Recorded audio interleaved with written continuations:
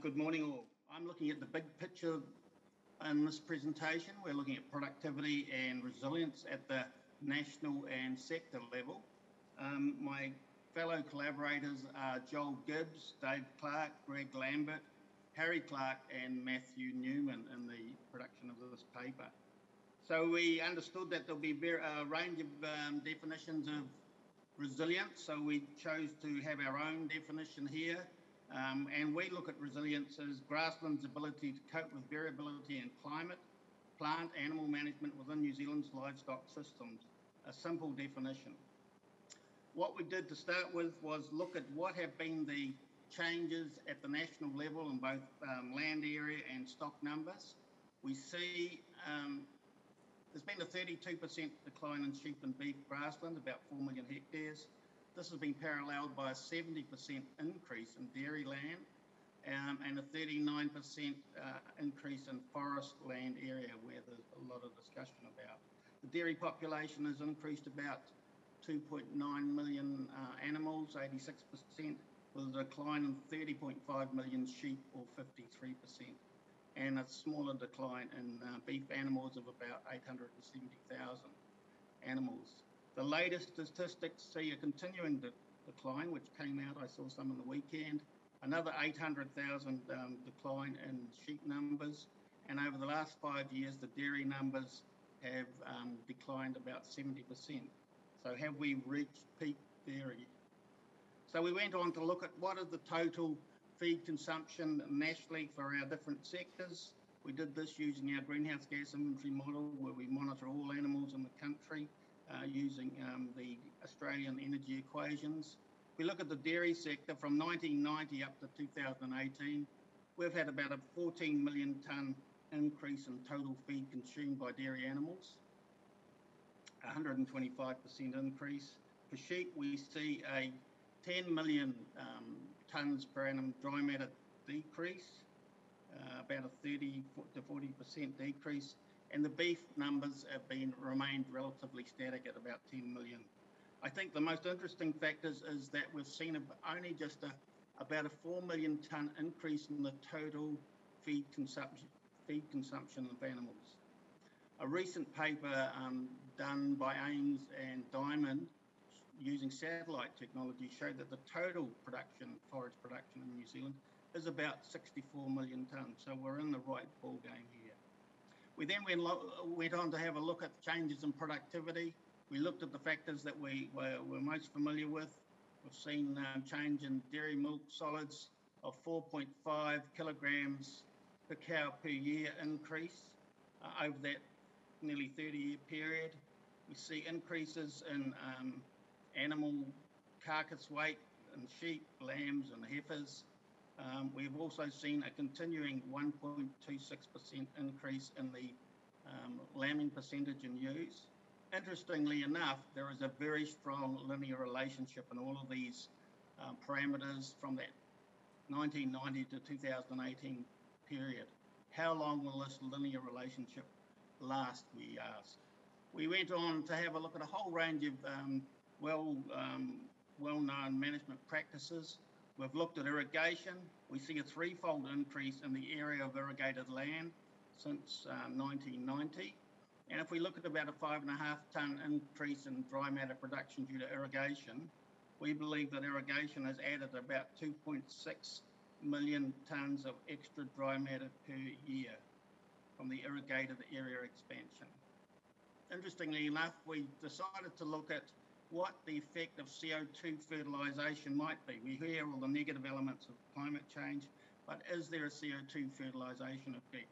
A paper by Newton et al. In 2014 suggested about a 0.2% increase in net herbage accumulation with every ppm increase in CO2. And based on these calculations and the fact that it occurs across the whole of the country, we believe it's about 500,000 increase in total dry matter production due to CO2 fertilisation. Then we went on to look at nitrogen, most familiar to most people, using a 10 kilogram per dry matter increase response rate to nitrogen. We've seen that the volume of nitrogen has gone up from 52,000 to 452,000, and multiplying those two out, we reckon there's about another close to 4 million tonnes per hectare of dry matter produced due to nitrogen. We also wanted to look at the impact of phosphorus. This proved a little bit more problematic, mainly because of data limitations and the history of response patterns, with both maintenance and capital dressings having different effects. We used a couple of methods, and using the mean of that, we believe there's about a response of about 500,000 tonnes per annum due to the added phosphate application each year. What's the impact of pasture renewal? We've talked about new species here. We've only seen about a 40% increase in the area of cultivated and pasture renewed land over that period. And from the limited trial data we could find, we saw that the change in response over that period has been roughly about 0.12 million tonnes per year of increased dry matter due to pasture renewal. So it's not all positive. We need to take into account all the negative factors as well. So we looked at erosion and its potential impacts. The figure we saw from estimated highly erodible land is about 621,000 hectares. And with some work by Rosa and Ross saying that we don't even get back to 100%, only 80% pasture reduction after 20 years on eroded land, we believe there's a loss of about 0.33 million tonnes of dry matter due to erosion. But the big elements are essentially the impact of pests and weeds. Luckily, there's been a couple of review papers done recently looking at the potential dollar value losses of pests and diseases, and we've converted this to dry matter and believe that there's about a 2 million tonne loss to the dairy sector and about a 4.7 million tonne loss in the sheep and beef sector, giving us a total of about 6.7. And likewise, weeds, roughly 5.3 million tonnes lost due to weeds. And looking at forestry, which has had significant discussion recently, there's been about another 514,000 hectares gone into forestry over that period, giving us a total loss due to increased forestry of about 4.2 million hectares of dry matter from pasture going to forestry. So we've tried to add up all these figures. We also put in there supplements, dairy and sheep supplements, and added all the figures up. And we believe that there was a positive increase in dry matter over that period of about 11 million tonnes, 11.5 million tonnes. When we chucked in the losses, unfortunately, we couldn't get any estimates or difference in the estimates of invertebrates at the start of the period, at the end of the period, but we believe there's probably been a loss of dry matter of about another 4 million tonnes, giving us about 7 million tonnes net total. And then if we compare that to the figure we had in table 3 or slide 3 of about 3.8 million tonnes extra consumption of pasture, we get a figure of about 3.6 million tonnes net net total increase in dry matter over the whole of the country.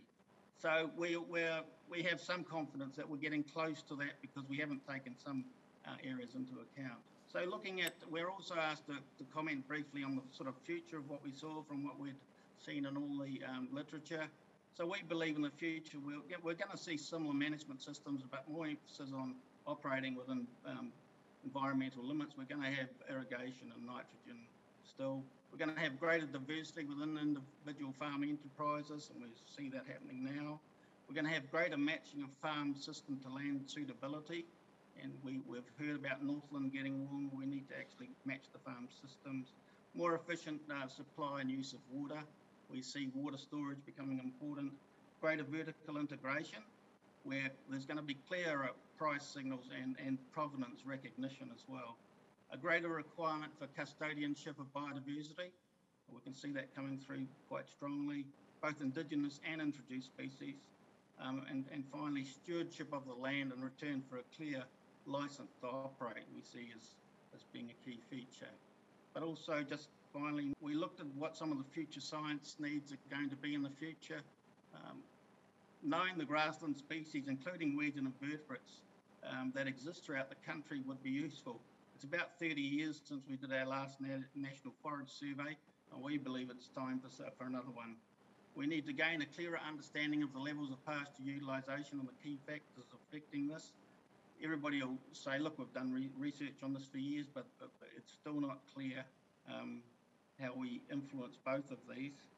Understanding the full impacts, negative and positive, of climate change, and improved knowledge of how we're going to adapt to these. Understanding the limits of production efficiency gains under grassland pastoral systems without importing more feeds. And you saw the strong linear response we had there, but at what stage are we going to get to a tipping point? Understanding the interactions of genetic and environmental impacts on forage productivity of the changing CO2 concentration is going to be important. And finally, understanding the continued animal genetics improvements and the impact on the consumption of forage. Thank you very much.